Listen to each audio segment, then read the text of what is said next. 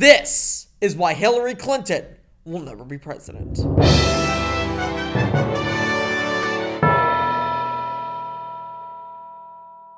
Howdy gang, this was not the way that Hillary Clinton imagined things would work out. She was supposed to win in 2008, maintaining the rhythm of the list of presidents, Bush, Clinton, Bush, Clinton, Bush, Clinton, Bush, Clinton. Then she would have brought the 90s back, except for grunge. She would not have brought back grunge or America Online, that shit stays too. And then in 2016, she would have campaigned for Vice President Obama, who would still have his black hair intact. But instead, the prophecies did not come to pass. To properly understand how Hillary supporters felt after 2008, Obi-Wan Kenobi puts it best. You were the chosen one! It was said that you would destroy Barack Obama, not join them! Bring balance to the budget, not leave it in darkness! Instead, she accepted the cabinet position of Secretary of State, enjoying high approval ratings for most of her tenure.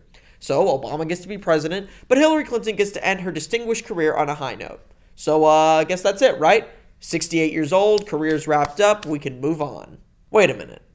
Inspiring clips of hardworking families, and ethnically diverse ones at that, a pregnant woman signifying hope for the future, the Spanish language, gays, olds. Ladies and gentlemen, I'm afraid this level of systematic token diversity in such a short span of time can only mean one thing. I'm getting ready to do something too. I'm running for president. First of all, way to make everyone else look bad. I'm starting a small business. I'm having a baby. Oh yeah? Well, I'm running for president, motherfuckers. Top that. Secondly, Hillary, you don't need this. You've already been the president's #1 advisor, a senator, and the Secretary of State.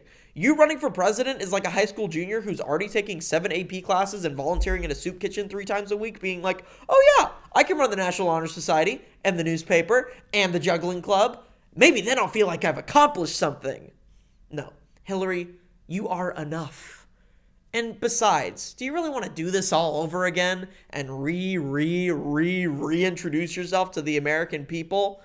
I mean, you're going to have to talk to every corn farmer in Iowa. Hello, Iowa! I'm back!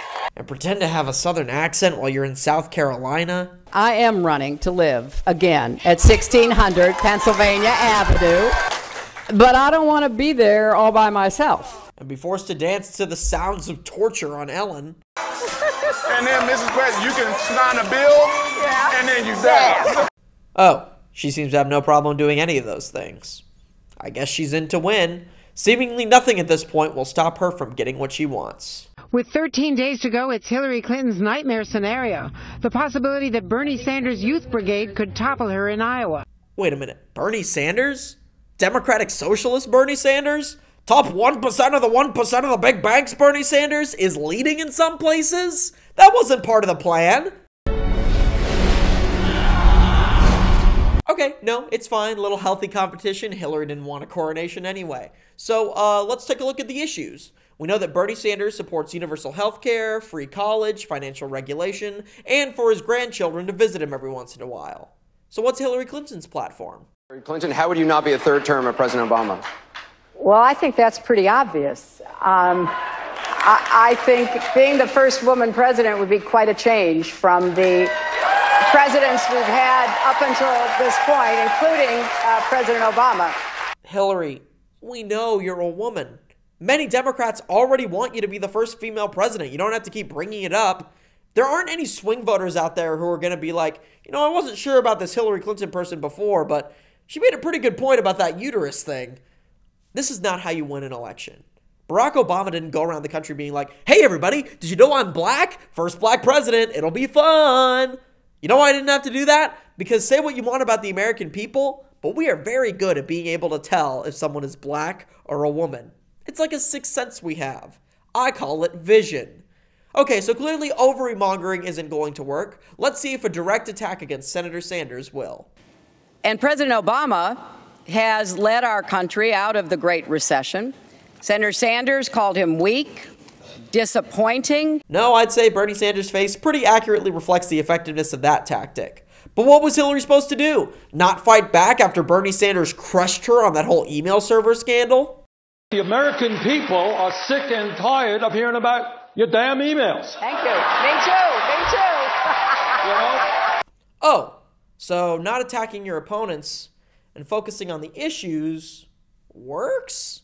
Sorry, I just have to recalibrate my brain after making 16 videos about the race for the Republican nomination. Okay, so I'm talking about the Democrats, so issues do matter. Got it.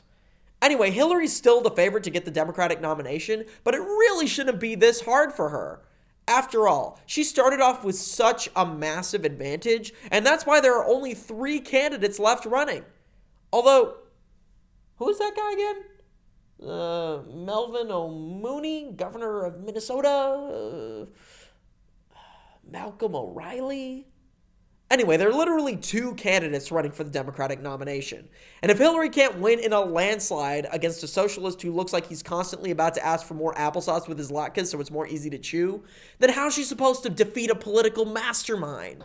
Let me just tell you, I may win, I may not win. Hillary, that's not a president.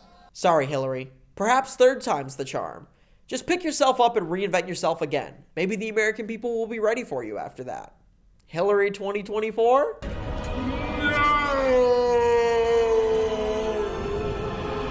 This has been why Hillary Clinton will never be president. You nosedived down to the floor, grabbed a tiny water bottle, maintained eye contact with the camera, kept looking back and forth as if to say, do you think the American people are noticing this right now? And then nosedived back down to put the water bottle back.